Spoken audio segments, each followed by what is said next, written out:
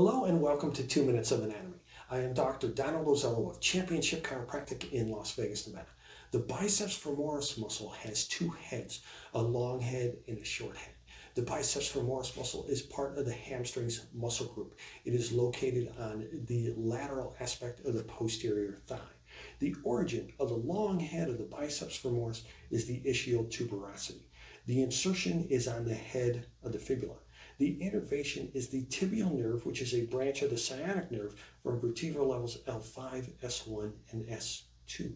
The concentric actions of the biceps femoris long head are hip extension, knee flexion, and lateral rotation of the tibia when the knee is flexed.